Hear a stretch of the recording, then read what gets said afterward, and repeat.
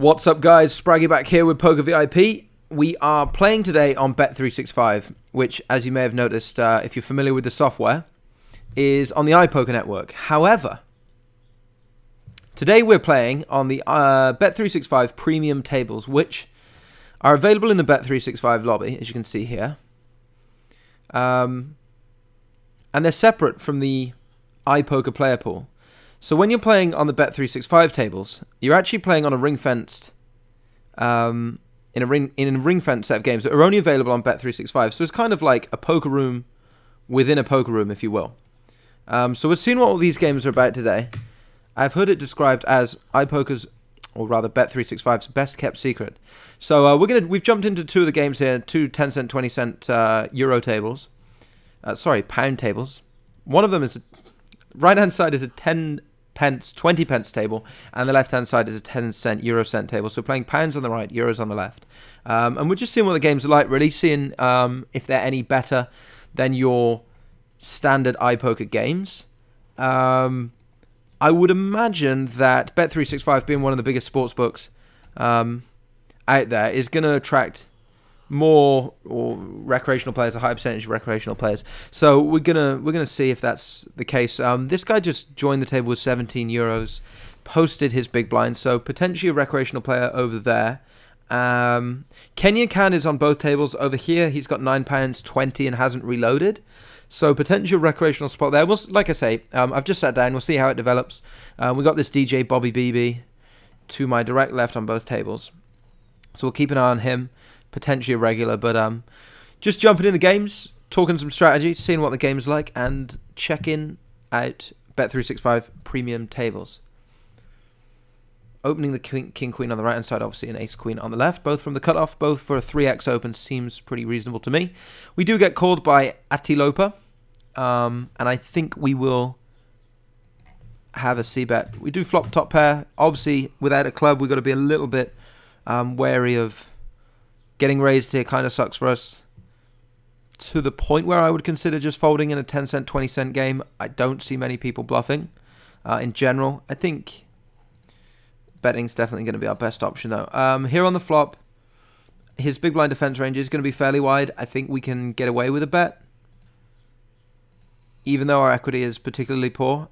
This would be one of the hands that we just shut down with on the turn, especially this turn, which is going to improve some of his weaker hands. Things like 7-8 can probably peel again, 9-7, and the like.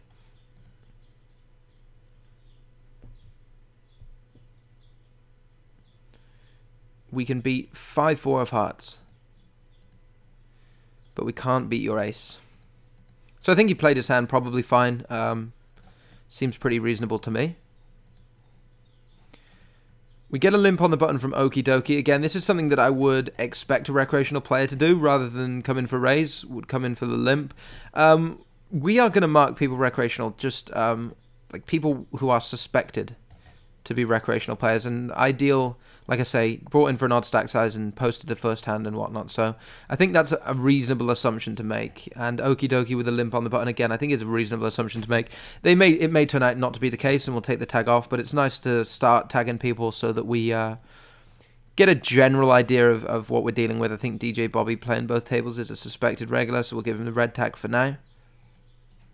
We get an open from Atilopa, most likely, or definitely just folding the Queen 3 here in the big blind. Right hand side, Kenya Khan opens to 4x, which is a little bit much, but he is isolating this limp. So I think, sorry, this is completely standard. I didn't realize this guy's limp. It's odd that he's not reloading, though. If he is a regular player, I don't know why he wouldn't top back up to 20 quid.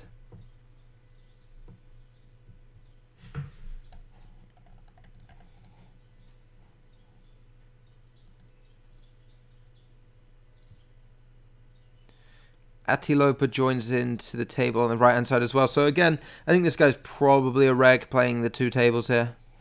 DJ Bobby's left us on the left-hand side. Once Ideal limps again, I'm pretty sure he's going to be a fun player.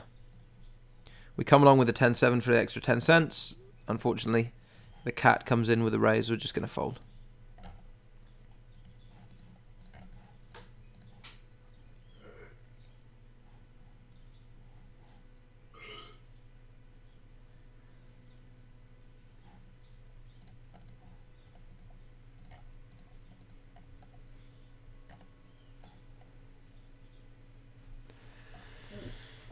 This is my first, like I say, it's my first time out in the premium tables. As I said, John from Poker VIP told me that these games were the best kept secret, and I have to admit, I didn't even know they existed myself, and I've been playing poker for quite some time, so I didn't realize there were Bet365 exclusive tables here. Just give you a quick rundown of the lobby to see what is available. Obviously, a very decent amount of games at 2 cent, 4 cent, decent 5, 10, 10, 20.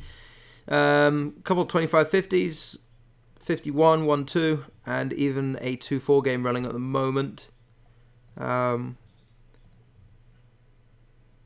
Looks like there's a recreational player in this 1-2 game at least.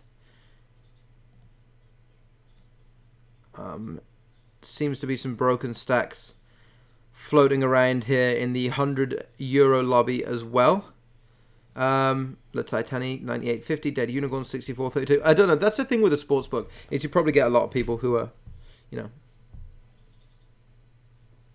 win a sports bet or got some money left in their account and just try and spin it up on the poker. I think, you know, they just jump into a poker game without being too serious of a player. So it's nice to have, like I said, a ring-fenced area on a sportsbook as big as Bet365 where you can potentially play with these people. Left-hand side, we flop 2 overs, backdoor flush draw. King or a queen likely gives us a best hand. I think this is going to be fine for a c-bet. Again, we don't need to go particularly big. Just about half pot should do it. Right-hand side, we get 3-bet. Our under the gun open gets 3-bet. We're just going to fold. A little bit too wide to defend with the king 10 of diamonds versus the under the gun open. His 3-bet versus our under the gun open, rather. Left-hand side, I don't feel particularly comfortable barreling this turn. It's a bit of a brick in that a lot of his stuff that calls flop is going to continue. We do still beat Queen Jack, but we have a blocker there. 7-8 improves by the river. I don't think we get a 9 to fold. It's just going to be a check fold. I mean, hopefully our man does just rock up with the like the Jack 8 or something, or the Queen Jack, and we can win. And we do, which is nice. It's we can check on what he had, right? Previous hand history. Where am I going for this? Here we go. Right hand side, I suppose we can make a steal against Cranny Poker. New to the table. We shall welcome him with a raise. Does it not tell us what our opponent has here? Ideal limps again. We're just going to check with the Jack 3. Not a particularly exciting flop. That's unfortunate. His hand is right here. I'm just blind. Queen Jack offsuit. And we do win. Right hand side, we see an open from Kenya Khan. We're not going to defend the ace 9. Left hand side in a limp pot with the Jack 3. Of course, we're just getting out of the way.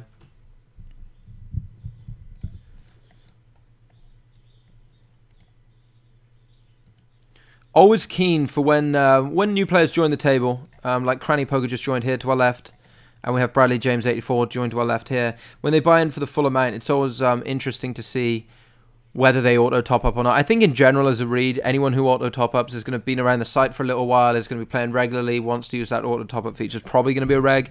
And then as soon as you see that stack go to like €18 or something and they don't auto top up, that's when I get a little bit happier about them being in the game. I think maybe, or more likely to be a recreational player. So that's always a good, promising early sign. Not a good sign, obviously, the British flag. I mean, if he's from England, or if he's British at all, everyone knows that all the best poker players are British, right? He does come in here for a min open on the button, which is obviously a pretty reasonable thing to do, pretty standard stuff. We're not going to open the 9-4.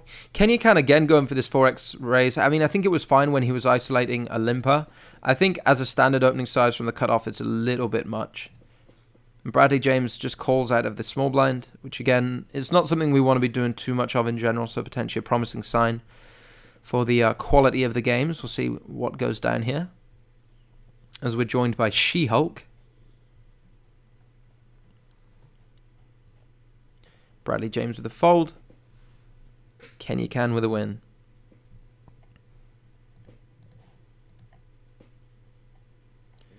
A raise on this turn by Okie Dokie.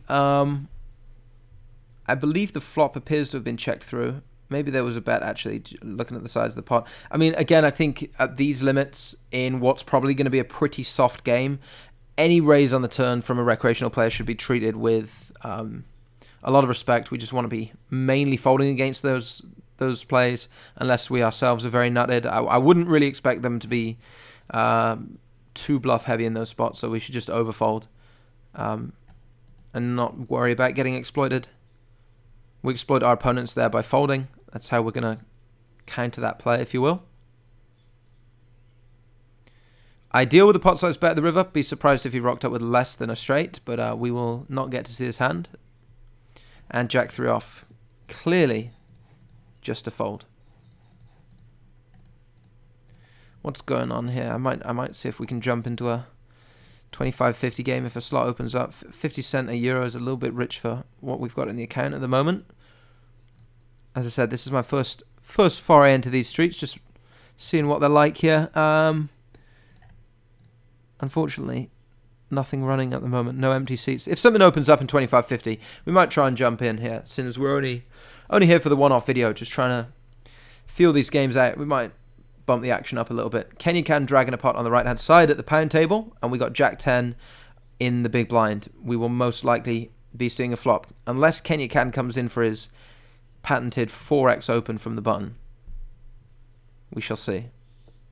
I think if Geo opens, it's going to be a defend for us. Too strong of a hand just to fold in our big blind, so we'll see a flop.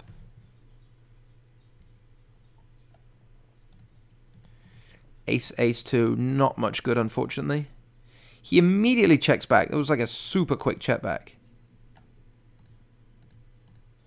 which is really interesting. I think we're going to bluff. Now, if we bluff turn, we probably have to bluff river. Very surprised that he just gave up. When he checks back, I'm going to put him on some hands like king highs. A lot of his pairs will probably want to bet the flop for protection, but he's going to have some king highs, queen highs, which I wouldn't imagine fold on that turn. The fact that he checked so quickly on the flop and folded the turn leads me to believe he didn't c-bet with something like 7-8 of hearts, you know, like some 7-8 suited, 6-7 suited, something like that, 9-10 suited, which I think is probably a mistake. Ace-Ace 2 is a board when I defend really wide in the big blind. It's kind of hard for me to connect with that board a lot of the time. So I think if he does have air, he should probably be firing it on that board. So I'm surprised that he checks back and immediately folds turn. My intention was to get him off those king highs, maybe some of the weaker pairs in his range, by betting 2 streets. But if he's just folding the turn, then obviously our bluff is even more profitable.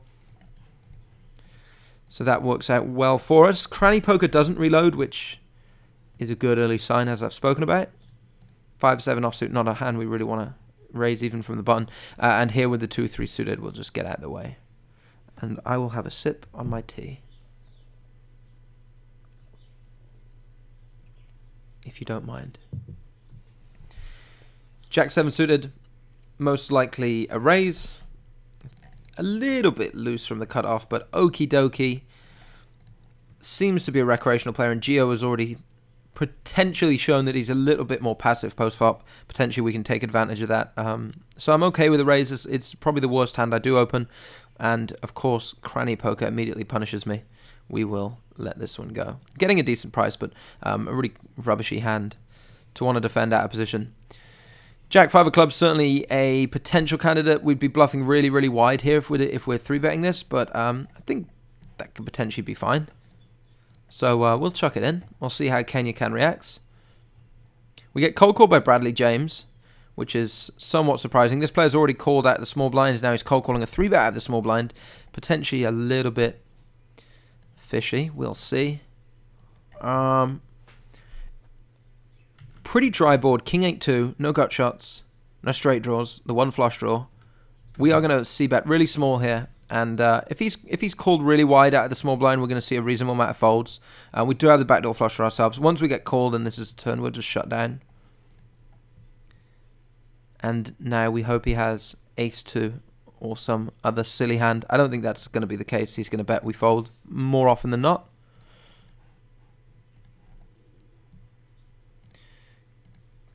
And I believe I have enough merit points and have 86 pence added to your real money balance. I mean, that's good because we just bluffed off a couple euros. Going for the open with a 2-2. We get called again by Bradley. We're now in the twos business, set mining this pot. Hopefully, if we see a 3-bet, our twos will be too weak to call. Just has so little playability post-flop, and we won't really have the correct odds to try and set mine if they go for any reasonable sizing. Wouldn't mind a call from She-Hulk and flop Mia too, but we don't. And on this board, we're just going to go with a check fold. Our range is going to do okay opening from the cutoff here. We'd be c-betting sort of 8-9, 7-8 suited, Queen-9 suited, all of those hands. But I think our twos just want to shut down.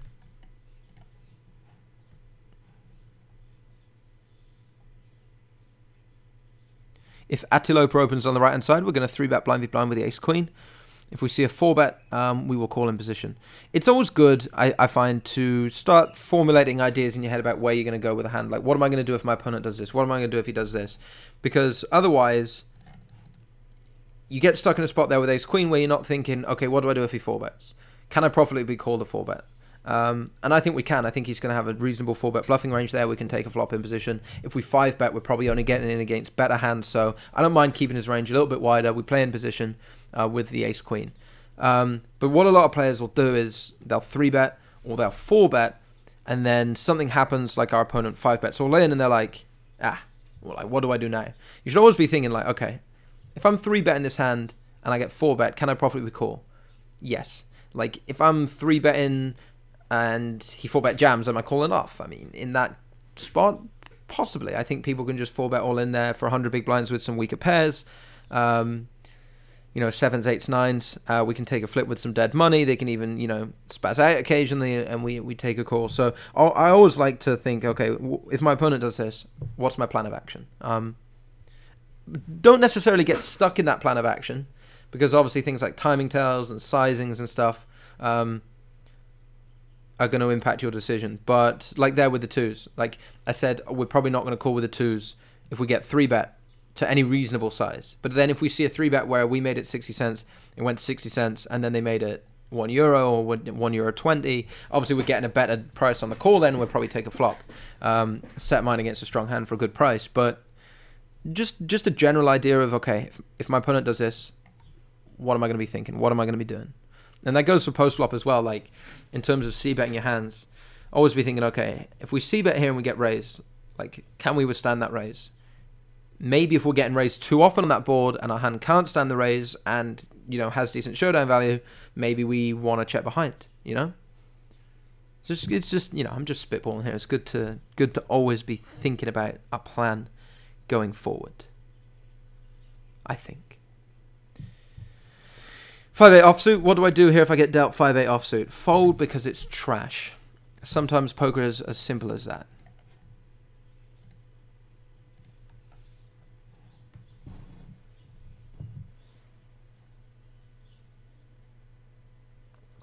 Left-hand side, we certainly see a decent amount of action.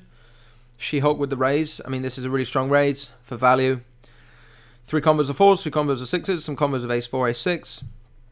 Potentially some players you will see here raise with like ace-10 of clubs, which are, I mean, it's a fine play. You really can't make too many mistakes when you have so much equity with the nut flush draw on top pair, but I think in general I would prefer a call.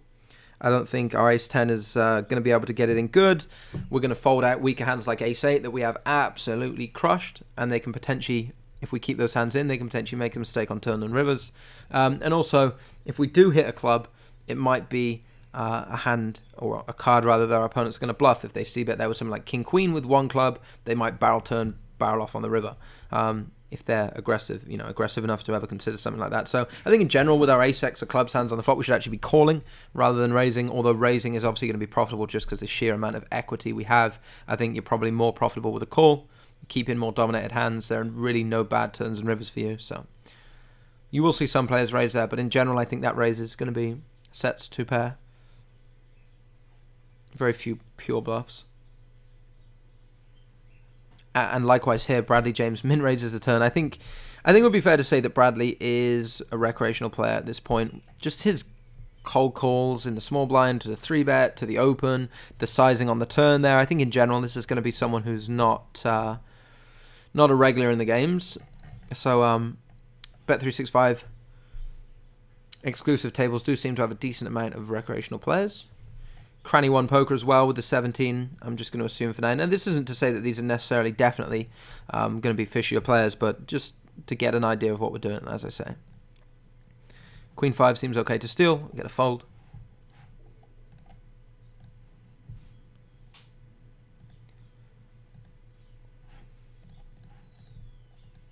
Jack 9 off in the cutoff is a tough one. We have two what I think are regulars in the blinds, and Bradley James from the button is probably coming along and forcing us to play out of position quite often, so I'm probably just going to fold this hand. It's a little bit tight, but like I said, with Bradley James just gonna call soft on the button, we're going to be out of position with a mediocre hand. Jack 9 suited, certainly a raise. Can I please have my hand back? I think I'd even much rather open this. But again, a little bit wide.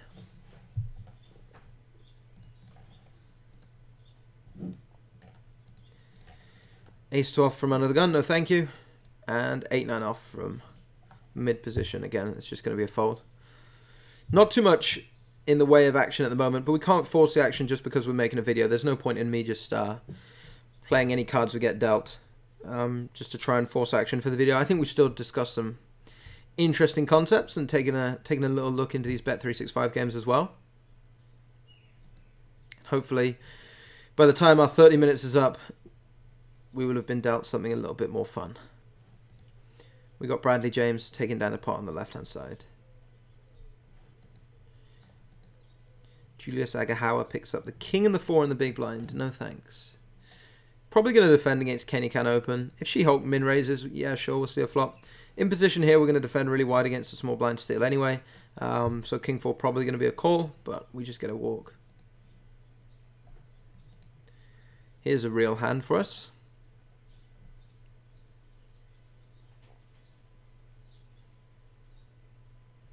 Probably a hand we're going to use as a 3-bet against almost anyone, should they choose to open. Versus under the gun, it's a reasonable hand to use as a 3-bet bluff. Blocks a lot of our opponent's continuing range. And versus the button, I think we should be 3-betting primarily for value. You also got to add in the fact that Bradley James can cold call behind us with a really wide range, which is gonna work out well for us, I think, with the King Queen.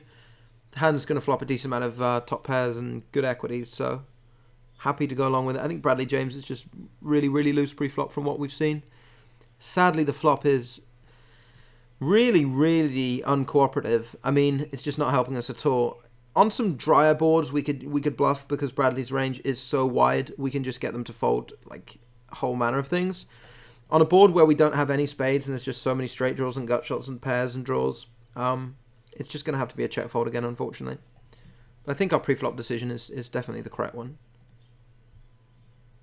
Did he show there, or am I losing my mind? No, he didn't. But he did not. I went for the auto fold on this, and I think I'm still going to, just because Bradley's calling in the small blind almost always. I kind of want to open just because Bradley's range pre is really wide, and then we can c-bet and just, like, you know, print money by raising and c-betting against him, but 10-2 is pretty low down in where we need to be. Sony Pro, sorry, on both tables again, suspected regular, plays both tables, 20 euros. Seems like an okay assumption. Straightforward defend with the ace-3. And clearly a straightforward call on the flop. Going to be opening from the small blind really wide. Going to be c-betting this board really wide. Seems like an easy call. May even call the turn. I don't think he's going to value bet too many 10s on this turn card. He's going to value bet all his kings, I would imagine, and 6s, but going to have a whole manner of bluffs. When he checks, he can certainly have a 10.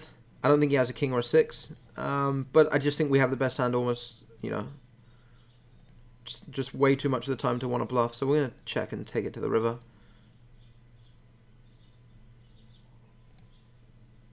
I don't think he starts bluffing again. So if he bet here again, we would fold. I think that would be a 10 now, looking to try and get a value bet, or even a king that like turns a pair and then, you know, checks for whatever reason. I think we win here almost always. But he does have the 10, which I think is fine. I don't think he necessarily needs to go for a value bet on the river. He can try and induce a bluff some of the time. I think most of my hands that call flop and want to bluff would bluff the turn rather than the river. So potentially, if he's looking for a river check call, it might not be the best plan for him. We're opening a little bit too wide here with a king nine of hearts, probably. But we're gonna go with it. Flop a flush draw seems good for a bet. We'll go for the half pop sizing. Could go even smaller here, honestly. I think Bradley James just folding almost always on this board. Just it's so hard for him to connect with his wide range. We do end up taking it down. So this is another thing. Like, I hear this quite often when I'm streaming, and people are almost scared to bet. Like, if someone's range is really wide pre-flop, they're kind of scared to bet against it because they think, oh, he's a looser player, he's just never going to fold. But what you got to remember is, if someone's playing like 70% of hands pre-flop, when the board comes down Queen 4-4 and they're sat there with Jack 7, what are you going to do? More often than not, if they're really wide pre-flop, there's so many boards they're not going to hit, you can actually just c-bet against them. But people have a tendency, they're like, oh, this guy's loose, I don't want to c-bet against him. Whereas actually, if they're loose pre-flop and you get boards like this, those are the guys you do want to c-bet against. Just because they have to fold so much. You have to punish their wide ranges. Don't let them get away with it. Obviously within reason. You don't want to start... I'm not saying you want to start bluffing them like crazy. You definitely don't want to be lining up flop, turn and rivers against them. But the flop bet is going to be insanely profitable. Once you get caught on the flop, I would shut down more often than not. But against those sorts of players, just raising and c-betting is making money for sure. King is a hand that we can hopefully make some money with. Raising on the right hand side. That's a shame. Task completed. Pocket kings. Well, thank you. Ace 10 of clubs. Again, pretty straightforward open here. We're going for a 30-minute video here, just a little taster of what the Bet365 premium tables, which are exclusive to Bet365, like as we spoke about, a ring-fenced game offering just on Bet365, not on the rest of the iPoker clients. And obviously we've not really picked up too many hands, but the games do seem pretty reasonable. We just jumped into any old table, and I think definitely 2 recreational players on the right-hand side, definitely a pretty big recreational player on the left. With this ace 10, we're checking back on the right. So we'll sit out our next big blind on both tables and draw this one to a close. Right-hand side definitely coming in with a call with a strong 10. We may even have to call the river here. For 20 cents, we definitely are. Shows me the 7s, no good. I think once we've seen that hand, we can assume that Kenya Khan, again, is a recreational player. Just because he's two-tabling doesn't necessarily mean that he has the skills to pay the bills, if you will. So I'd say 3 recreational players on this table and at least 2 here. And a passive regular potentially in Geo. So games do seem good. Check folding the ace-queen on this texture without any backdoor equity or anything. King will put in the raise, of course. We're going to bump this up to 2, I think. Maybe we can go 180 here. Only a 2.5x open. I think going 9 big blinds out of position is fine. She-Hulk calls. Bradley James with the cold call again. I think Bradley James's range is super wide. I'm a little bit worried about She-Hulk if they get involved, but we just want to bet here pretty reasonable sizing. Do you know what? I'm tempted to go pretty big. Just because Bradley James can connect with this board and probably won't fold on any pair and draw, and this should be our main target for value. 2 snap folds though. I think we will... no, let's see out our value. Let's do it. Let's not give up the free hands that we can play here. We'll fold the 10-7. Right-hand table, we're done, as it's just sat out on the next big blind. But we should always finish our orbit, really, right? Make sure we're getting the maximum amount of free hands, especially with someone like Bradley in the game.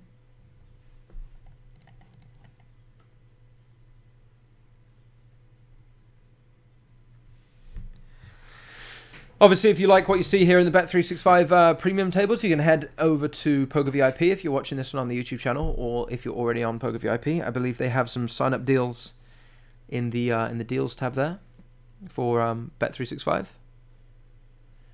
And I've got, what, 1 more hand, 2 more hands, ace-5 of spades. Should I try something? I just want to try something. I just want to see if Bradley's calling this Euro Open. I think he is. So this is something as well. It's not getting stuck on autopilot, right? Like, you know Bradley's calling a lot pre-flop. To him, he's coming from the sportsbook probably. He's here to have fun. Does he care if there's a difference between a 60 cent raise and a $1 raise? Probably not. Probably doesn't care one iota. And likewise, probably doesn't care if I just bet pretty big on this turn with 2 pair and shove the river. We shall see. That's a shame. But I think we're just getting extra value from him, just making big raises and seeing. Do you want, should we really push it? It kind of sucks a little bit because these guys are behind us and we're out of position. But I just, again, just as an example of maybe what we can do to these guys, let's go 160 now. I mean, Bradley wants to spin this money up. He's not really interested in playing like poker, right? He does fold to the 160. Now all the regs are like, what's this guy doing? He seemed to have been playing pretty straightforward for the last half hour. Now he's doing this. All right, just a little tester to wind the video down here. Just fold She-Hulk. I wasn't looking to get involved with you.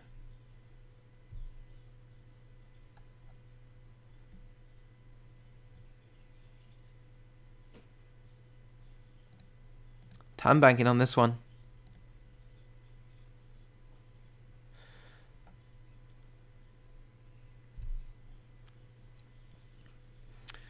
All right.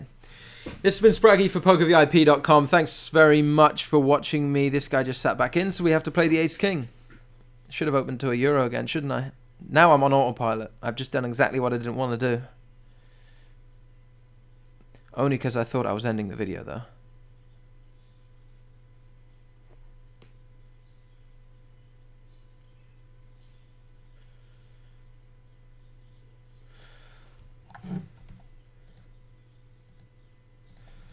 Pretty good flop against Bradley James. Top pair, top kicker. Very dry board.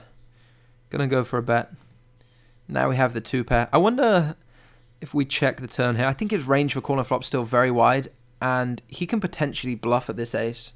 Like, if recreational players are ever going to bluff, they see an ace, they're like, all right, let's get him. Unfortunately, he checks. We'll just go for a pretty sizable value bet now. That's a shame. Okay, this has been Spraggy for PokerVIP.com. Thanks very much, everybody, for tuning in. That was the Bet365 premium tables exclusive to the Bet365 client. I hope you enjoyed the video. Thanks for watching, and we'll see you again soon.